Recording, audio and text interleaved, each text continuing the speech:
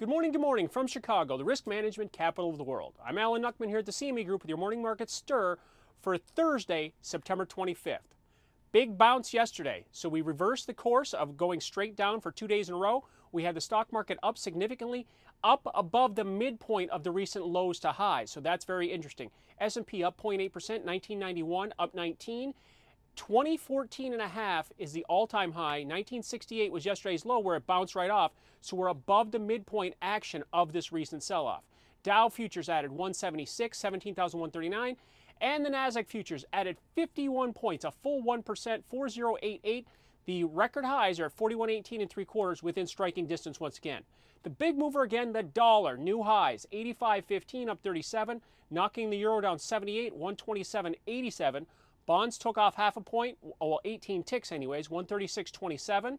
Crude oil made some moves to the downside, but ended up positive on the day, up $1.25 at 92.80. Again, 90.60 was this weekly low that it bounced right off of. Lastly was gold. Gold was down $2 with that strong dollar again at 12.20. So after the nice surge yesterday and the comeback, where did the market stand here on this Thursday morning? Well, we're steady right now in mix. We're down half a point in the E-mini S&P, 1990.5, and we're up 3 points in the Dow at 17,192. Nasdaq futures are down 2 at 4086. The dollar continues to surge up another 34, 85.40, knocking the euro currency now down to 127.26, down another 61 ticks. Bonds are up a few ticks here at 137.04. The yields have been pushed 3.27 on the 30-year, 2.55 on the 10-year note, maintaining above the 2.5% for right now.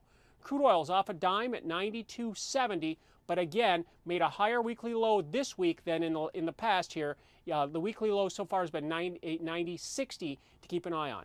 And lastly, dollar surge. What do you think is going to happen? Gold's getting knocked down to 12.09, down $10 in that market with 11.88, that extreme low from last December, to keep an eye on. So to wrap up the current action with 2 hours to go before the stock market opened, we're steady and mixed after the rally yesterday. We're down half a point in the E-mini S&P. We're up 3 points in the Dow futures. I will see you early Friday morning for your morning market stir to set up your trading day. Alan Nuckman here at the CME Group, where it all comes back to commodities.